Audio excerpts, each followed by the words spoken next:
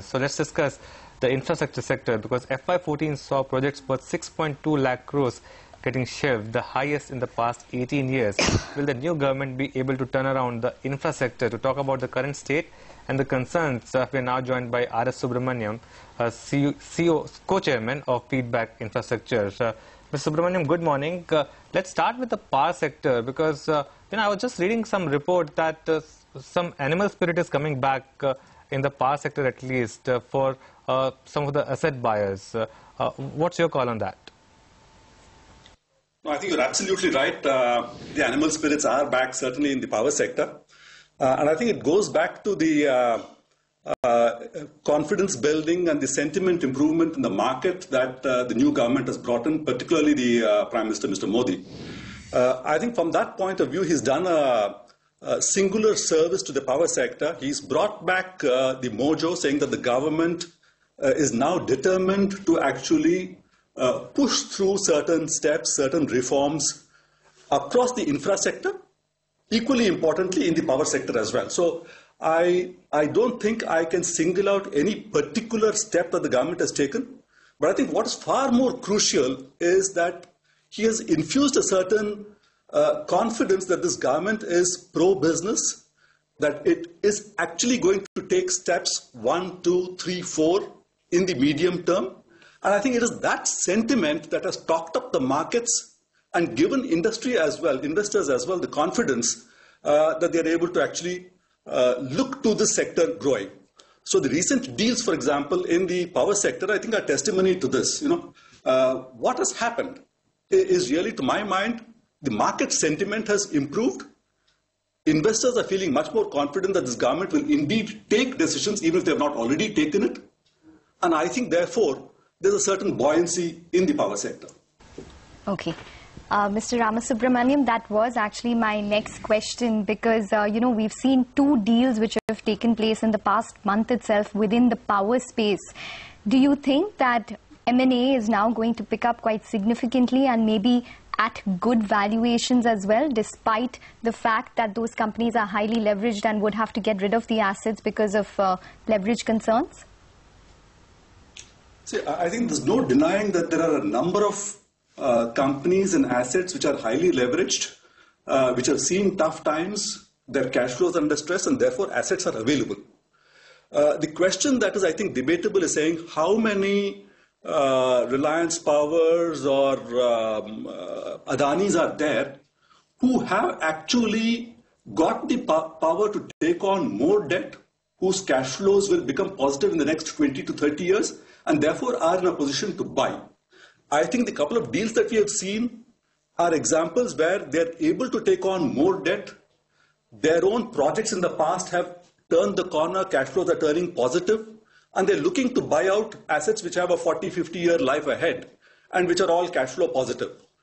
I personally think that there will be a few more deals, but not the kind of mega M&A activity in the power sector that we can expect based on just these couple of deals. But certainly I think there will be buoyancy in the M&A space in the power sector. I think it bodes well in the immediate short term. Assets are coming into the place. I'd just like to add one more thing. I'm also seeing a uptick in banks which have actually got poorly performing loans in the sector, willing to take over stressed assets by themselves as a consortium and then say, can we preserve it in the short term, develop those projects, turn them around, and then exit. So I think banks are under pressure to take over assets that are not performing, turn them around, and then exit. You'll find that also activity picking up. Call it what you will call it, turnaround, or call it entry by banks into the sector. I think that's something that we are seeing on the ground happening. Mr. Balasubramaniam, but how confident, Mr. Ramasubramaniam, how confident would you be about banks' ability to turn around these projects, since you mentioned that point? No, I don't think banks by themselves can turn it around, so it can only be a short-term stopgap measure of their stepping in. Right? They'll have to look at some, in the short term, they'll have to look at some other intermediary agency which is able to develop those projects, project manage them, maybe commission them, etc. But in the longer term, obviously they'll have to get in new investors into those projects. But I think banks will need to necessarily develop the skill if they are to be in the banking business, because it's inevitable that some loans will go bad and they will necessarily have to step in. So I think the positive thing that I see is saying the realization by banks that they will necessarily have to step in as opposed to letting things drift. I think that's the positive that I see in the sector. Okay, does that, but if you look at the glass half empty, Mr. Ramasubramaniam, then you could also tell that banks are taking over the assets because they are being proactive. However, the amount of loans which are going bad could possibly be increasing, and hence maybe banks are now becoming more proactive to stem the losses that we're seeing. Just to extend that point, has execution from a company perspective picked up on the ground? I think execution from a company perspective has picked up. We are seeing a couple of assets, as I said, where banks want to step in. They are right now in the preserving the asset mode. They have not yet gone into further development of the asset, but I think it's bound to happen.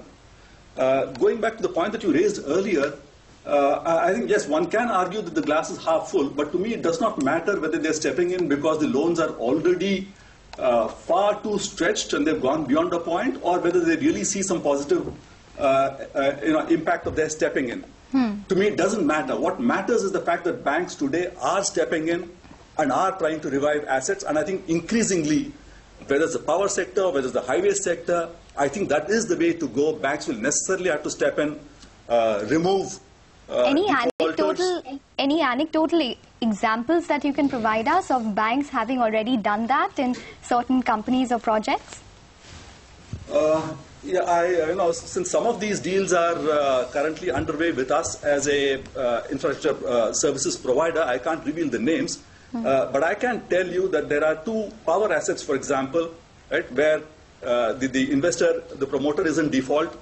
The banks are stepping in. They are talking to us about saying a 6-month preservation window where we preserve the asset and then get on to project management and then get on to commissioning and further O&M and then try for an ultimate sellout. We actually have 2 mandates in this sector, and I can increasingly see that this will happen not just in the power sector, as I said earlier, but in other sectors of infra as well. But that's the power sector that you were referring to for these 2 mandates? Yeah, this is the power sector that I am referring to, but I can see that this will happen increasingly in other sectors as well. Highways, notable example, I think it's probably staring at us in the face. Okay. All right, Mr. Ramasubramaniam, we leave it at that. Thanks very much for joining in and sharing your thoughts as always. So maybe there could be some amount of a pickup of M&A within the power space, and also banks are apparently taking over a couple of projects or maybe assets of particular power companies in order to start running the projects themselves. That's the word coming in from Feedback Infra.